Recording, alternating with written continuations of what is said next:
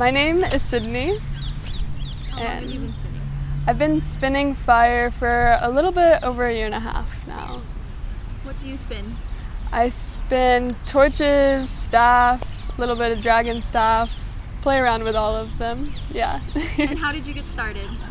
I got started by my dear friend Devin Keith. He reached out to me and decided to create this project, collaboration together. So, what was your first burn experience like? I was spinning like hula hoop and just playing with all the toys for a really long time before I actually got started spinning with the fire. And I think the first time I spun, I was a little nervous, but then it was like, wow, like if you can do this, like what else can you not do? It just ignites a fire within you, so it felt really powerful, yeah. Do you have any other hobbies that you incorporate? Yes, my main hobby and passion is yoga, and so what we kind of created here is a fusion of yoga and fire spinning. And so partnering with my dear friend Devin, we created this project called Agni Shakti Flow. And so Agni Shakti Flow derives from yoga. And this Agni is Sanskrit for fire in the yogic text.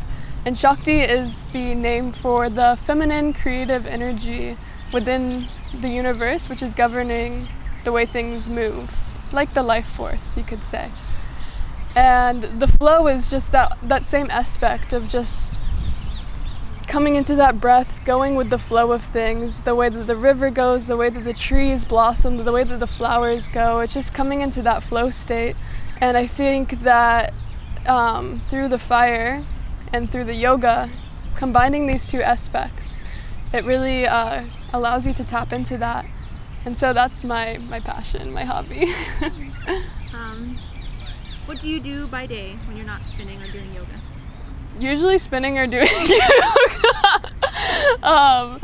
But if not, just hanging out with friends, cooking some vegetarian food, going to waterfalls, and trying to come up with other projects. So, yeah. What kind of emotions do you have while spinning fire? I feel like I don't have emotions, actually. Like it's almost this state of like losing yourself completely, where you go beyond the self and you're just feeling the movement of everything. And I guess you could say empowering, like, yeah. And what didn't you expect about fire dancing? What did I not expect about fire dancing? I think that I would be so interested in it and that it would just carry me through everything. It's become a really beautiful outlet for me. And I never saw myself doing that. And with the help of other people encouraging me and getting me out of my comfort zone, I think that is what really brought for me. It taught me how to get over my fears. Yeah. Any advice you would have for anyone who wants to learn?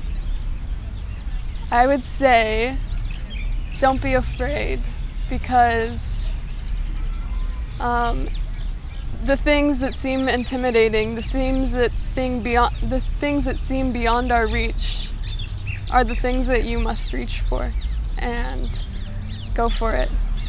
And if you need any help or assistance, don't be afraid to reach out.